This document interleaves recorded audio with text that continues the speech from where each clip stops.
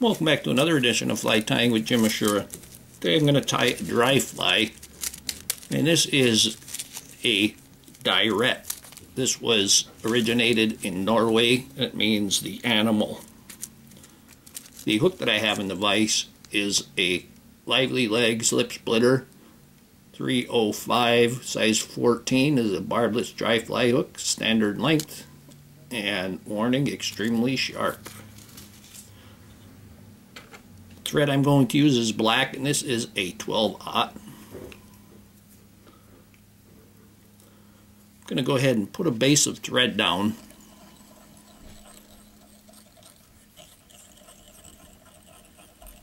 Bring that all the way to the back on the flat.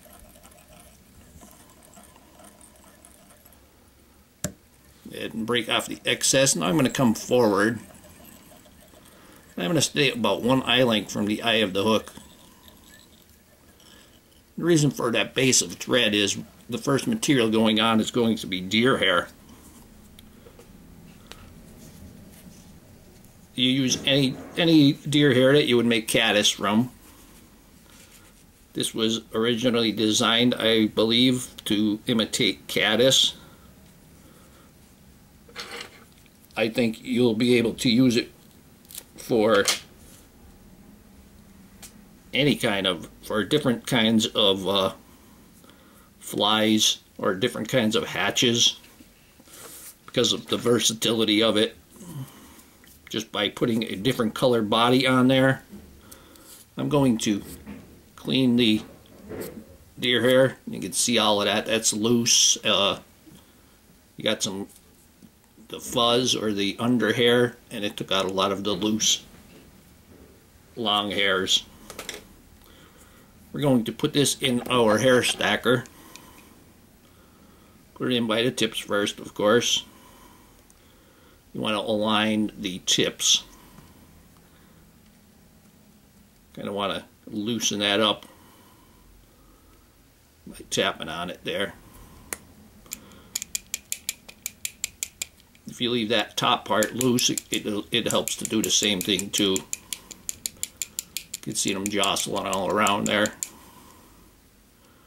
Now I'm going to lift it slightly and then tap it again.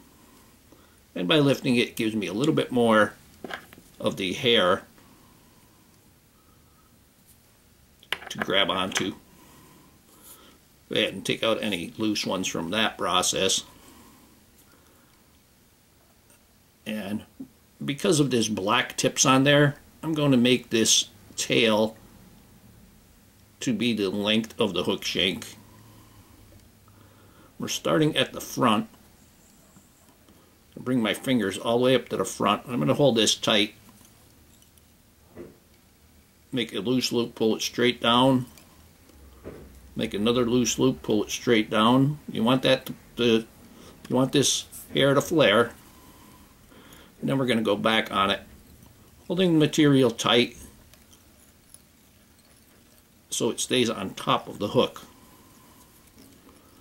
I'm making pretty tight wraps. Got one that came around on me.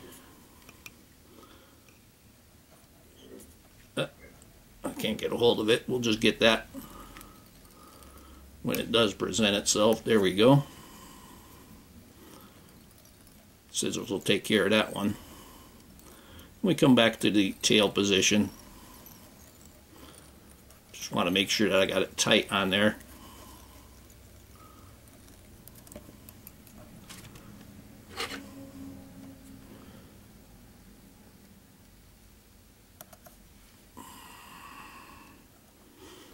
There we go. Now I'm going to put my hackle on. And what I'm using is a red furnace or a Coachman brown furnace. See the stem is black, and that's what the way I think about it is the furnace, that's the coal, and there's the fire. I'm going to go ahead and give this the crew cut. Stand them up at a 90 degree. Trim them off close to the stem. Then we're going to tie this in. We're tying this in with the shiny side to the hook, or the convex side. Go ahead and tie that in. Come up front. I'm going to lift the head. I'm going to wrap close. Wrap close on the hair on the head. Then I'm going to trim this off. And we're going to trim this off just like you would with any deer hair caddis or elk hair caddis, leaving a nice head there.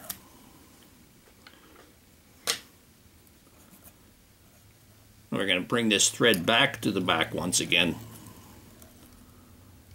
Now for the body, you can use any, like I said, you can use different colors for different hatches. You can even use peacock herl and a regular grizzly hackle, and you'll make a grizzly or a Griffith's gnat or a gnat Dyret. But I'm going to use olive, and I'm going to take the olive to try to match that granny apple caddis hatch. We're going to make a skinny noodle because the deer hair made a fat body already. Nice skinny noodle.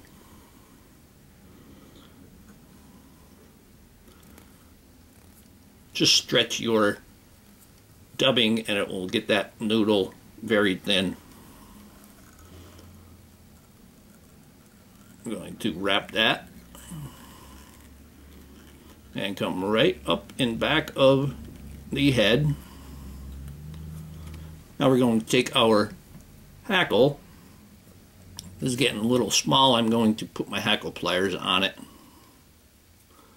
I could probably still get another fly, maybe even two out of this hackle, and with that first wrap, because we left a little bit of that crew cut exposed, we don't get any hackle going towards the rear.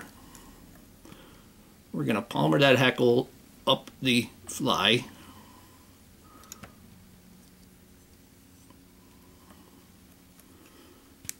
Right up to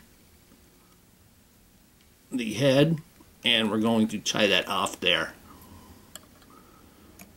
That nice, and there we go. Take that top hackle and kind of hold it out of my way there a little bit.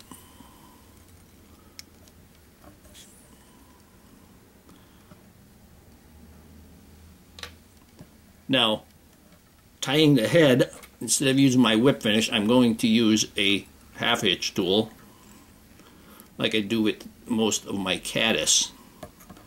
This allows me to get that thread underneath the head, just like that. Push that right up underneath there and then pull it back. This is actually getting that hackle locked in there also, because the knot is coming right to the hackle. One more time. Push that in there and slide that off. And I'm going to take my poke and snip, and I'm going to cut the thread. Now I'm going to cut the hackle. And that cuts nice and close.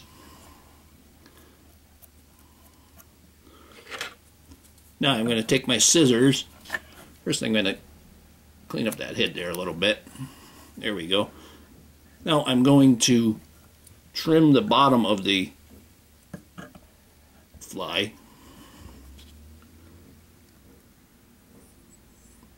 Trim that right to the dubbing itself.